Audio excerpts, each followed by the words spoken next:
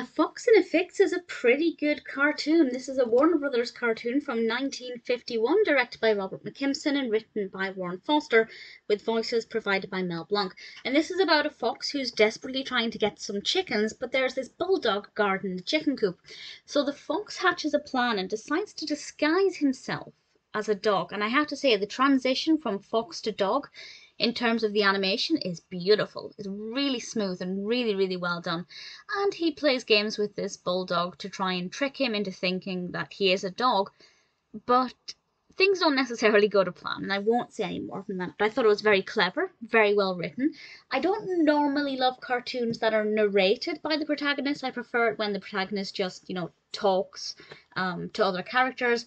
But it seemed to work well, and the narration is very well written as well. And I thought it was a really well animated cartoon. There are things that happened in it that I hadn't predicted, and the ending I loved. I won't explain what it is, but from start to finish, I found that it was a really smooth transition all of the way through, and everything felt like it belonged in the cartoon. I loved the character of the bulldog, and I really liked the character of the fox as well.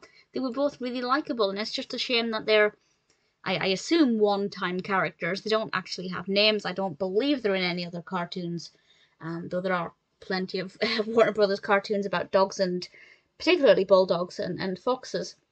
I don't know why they're always bulldogs. I don't know if it's just easier to animate, but pretty much every cartoon studio at the time had a bulldog in their roster of characters, so I'm not sure what that is.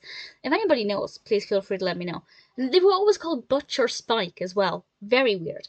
But either way, regardless of the fact that this dog doesn't have a name that I'm aware of, A Fox in a Fix is a delightful cartoon, very well animated, well narrated, even though I don't usually love that kind of narrative style, and one that I had a lot of fun with. Absolutely recommended.